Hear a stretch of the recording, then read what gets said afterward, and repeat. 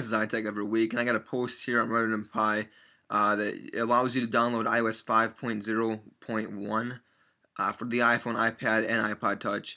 It is supposed to be for developers only.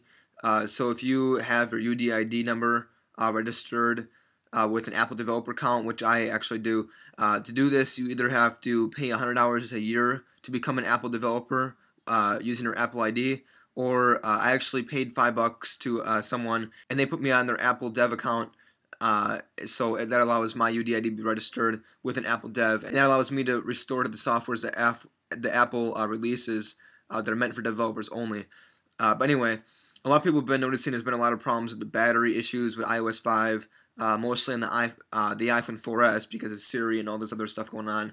And the iPhone 4S just has a lot more stuff running, so the battery on that is mostly the biggest problem right now. So they went ahead and they released 5.0.1 to developers only. This post actually doesn't have download links available. I think I have a link that I found on Twitter that gives you the downloads. So if I actually do have one, I'm not positive on that yet or not, but if I do, just check the description and you'll be able to download this. But make sure you do have to know that you got your UDID registered with an Apple Dev account. So I just want to make this video really quickly to kind of tell you guys there's an update coming out. If you aren't an Apple Dev, you shouldn't have to wait much longer for this update to come out. And also, if you are running 5.0.1 already, or you plan on running it, it has been jailbroken already. So if we actually go back to the Run and Pi homepage, let's see here, jailbreak right here.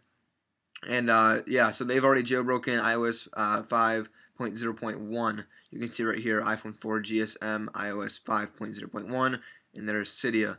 So it has been jailbroken already, and I'm not exactly sure which Red Snow. It looks like it is right here, Red Snow 0.9.9 Beta 5. Actually, there's a newer one out. I'm not sure if this will jailbreak it or not, but I believe there's a newer one out right here, Red Snow 0.9.9 Beta 7. That is the newest one out. I'm not sure if that'll work or not. This one says Beta 5.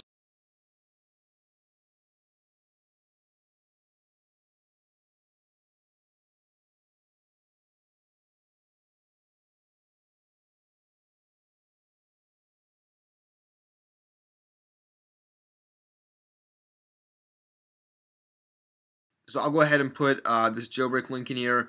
I'll put this link in here for you guys, and if I have the actual direct download links for iOS 5.0.1, I'll also go ahead and throw those in the description. So make sure you check the description for the links, and I'll try to remember to get those links put in there as soon as possible.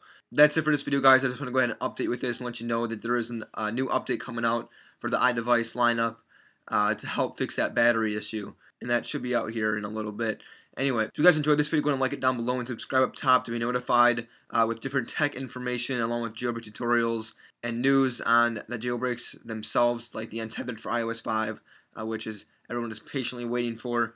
That should also be coming out within a month, I'm going to assume. So that's it for this video, guys. This is iTech every week. Let me enjoy the rest of your night, and I'll see you in the next video.